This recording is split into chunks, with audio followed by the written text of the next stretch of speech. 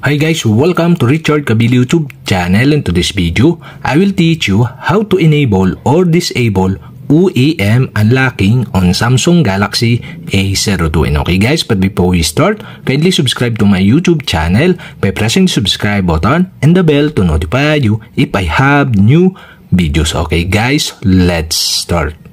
So okay guys, here in your Samsung Galaxy A02, you'll have to do is go to settings. In settings, scroll down and find the developer options.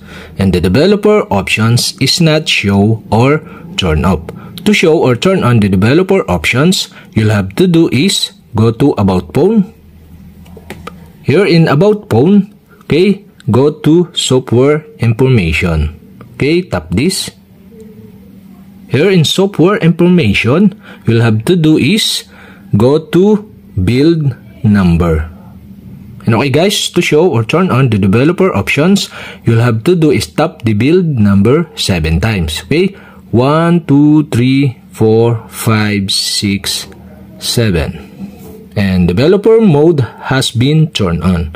And okay guys, go back and go back again. And okay guys, here in settings, you can see now the developer options. And okay guys, here the developer options. And okay, you'll have to do is go to developer options. Here in developer options, okay, you can see here the OEM unlocking. And on the right side of this, you can see the switch button. And okay guys, to enable the OEM unlocking, you'll have to do is switch on the switch button on the right side.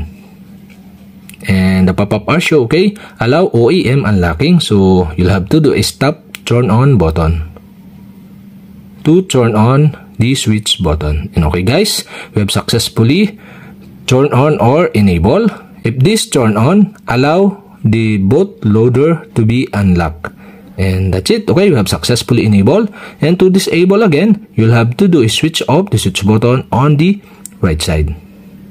And the pop-up are show again. Start this phone to use device protection features. And that's it. Okay, we have successfully enable or disable OEM unlocking on Samsung Galaxy A02. And okay guys, if you have a question, kindly comment below.